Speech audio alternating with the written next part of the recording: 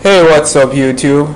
Alright, today we'll be looking at another video on Jsoup. Alright, so today we'll be looking at how to retrieve information from a website, really text information, using Jsoup. Alright, so first of all, let's start a new project. I'm going to call mine Support Text.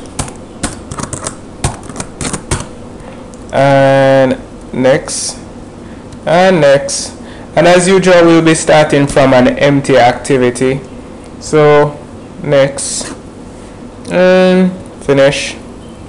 Alright, so it starts to build out. If you see my website in the background, that's basically where we'll be pulling our text information from. So I noticed there's a lot of complicated information on the web on how to do this, so I'm going to attempt to make this as simple, short and effective as possible. Alright, so we're right in our main activity. So what you do is simply click on your res folder, click on your layout, go to your activity main XML, and what we'll be doing is just creating a place to store our text that we retrieve from the website. So delete this hello world, I don't need that, I don't even like that.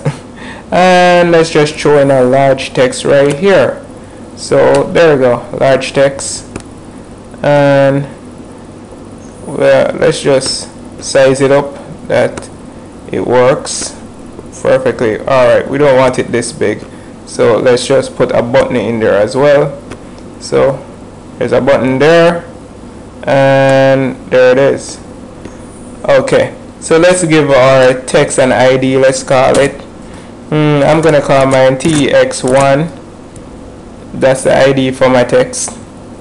And let's just give this button ID of but1.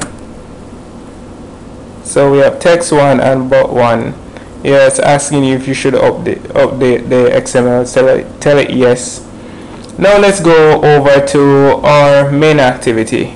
But before we go over to our main activity, let's add Jsoup.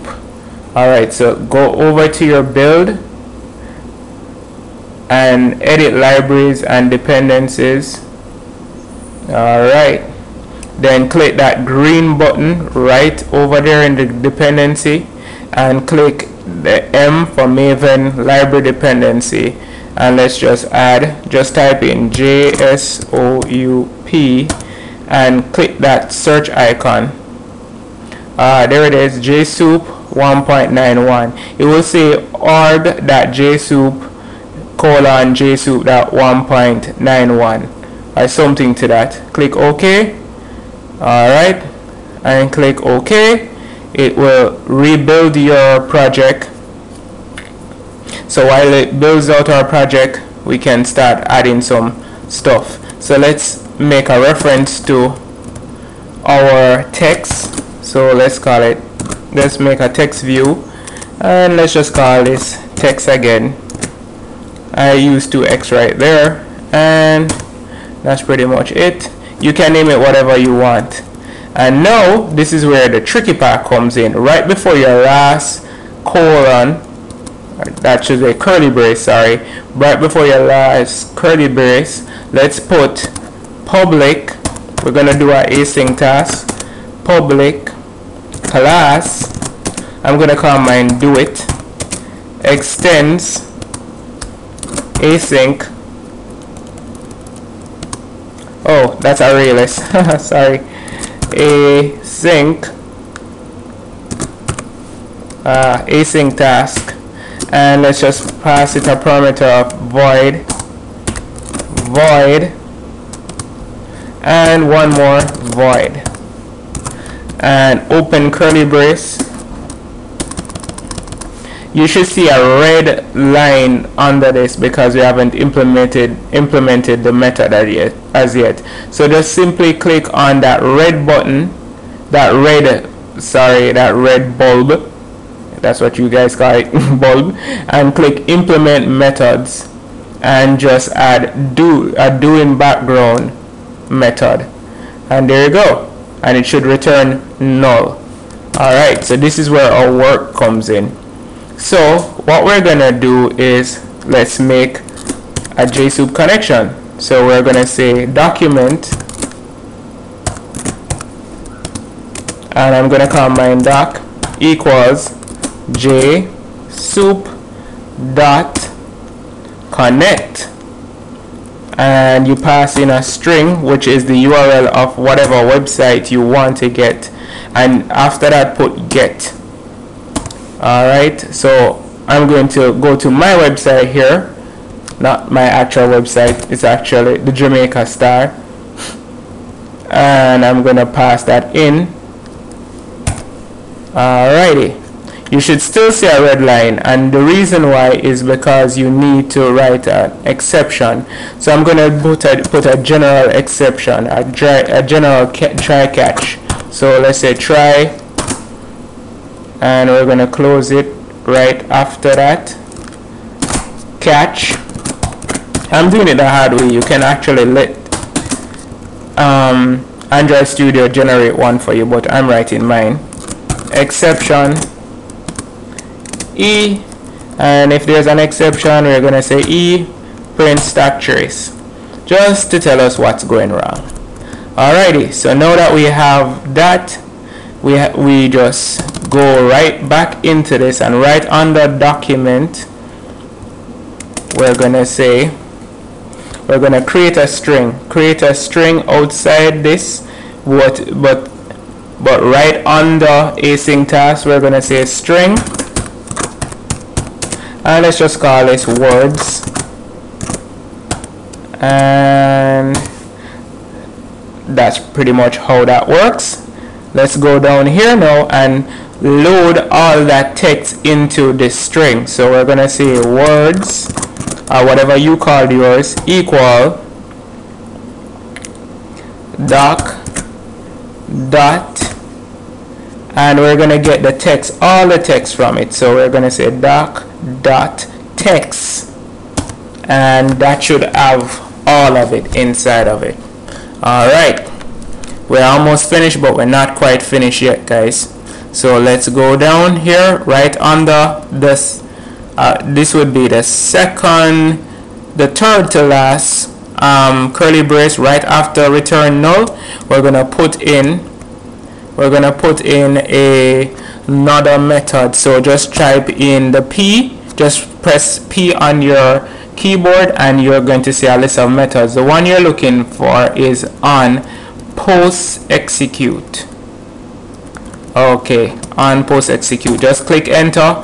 You should override the method protected void post execute, and right under super dot on post execute, I hope I'm not sounding like I'm speaking Spanish, just click that and write this now. Okay, before we write that, let's go right back to our onCreate method and create a reference to our text and our button. So outside, right on the text view, let's create a reference. Let's just call this.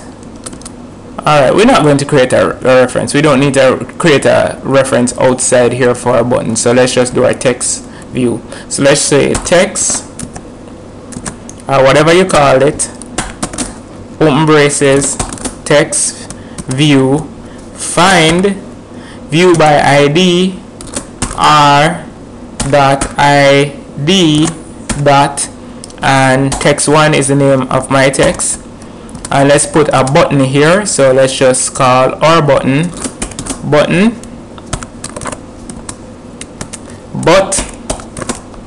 equals open braces button, and we're going to do the same, find view by ID r dot id dot but1. Okay, my but1 doesn't want to come up, but1. Okay, still not coming up, but1. Yeah, there it is. And pretty much, so So basically we have a reference to our text view and we have a reference to our button. So okay, so let's make sure that we're jumping right down to our post execute now, and we're gonna say, this is where the magic happens, text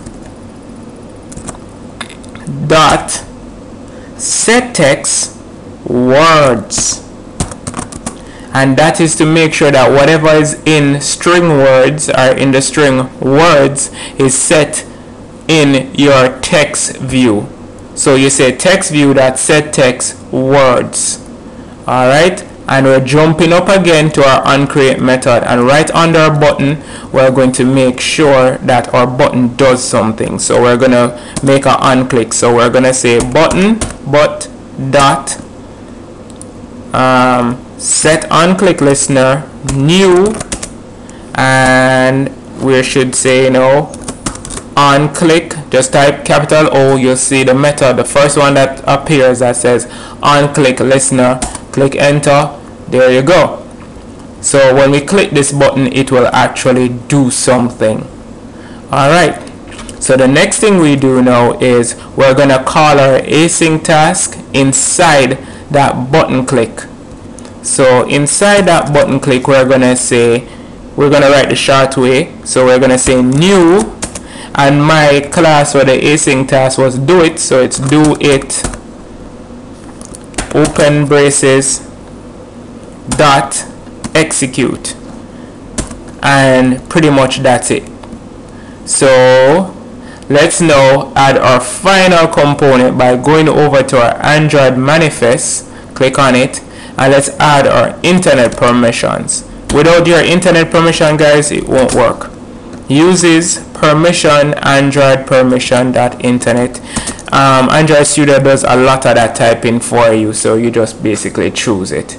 Alright, let's click and make sure that we're all set. So what should happen is we have a blank text or nothing really, and when we click on our button it should execute this async task that basically pulls the text, assigns it to a string which is words, and then words now gets set as in the text view on the post execute, and it's gonna do it all in one go. Alright, so pretty much let's go and run this. Alright, I already have my emulator up, so let's see what happens. Alright, so it's being built out, takes a little while. That's why I started my emulator from before. That's why I don't have to wait a million years while it builds it out. So Gradle should be building out our application. So my laptop battery is almost dead, but should be building out now. Takes off a little while, but it does it eventually. The good news about this new Android Studio 2.1 is you know exactly what's going on all the time. Alright, so this should be our application. Waiting for it. Okay, and there it is. This is our text, and when we press this button, all things going well, you should see the text from this website appear. There you go, and that's the text directly from the website. So guys, that is how you do use Jsoup to pull text from a website and load it inside your Android application. Pretty much, I hope that has been simple. I hope it's not painful to learn. I try to make it as simple as possible. In my next video, I will be doing how to pull images from a website using Jsoup. And so this video covered a lot. So if you like, please subscribe, thumbs up, recommend it to a friend who is just learning Android. I try to make it as simple as possible. As I always say, if I cannot make it simple, then I just won't do the video. So that's it. There's enough complicated videos on YouTube you don't need to see anymore. You just need simple videos that do exactly what they say. Alright guys, thanks for watching.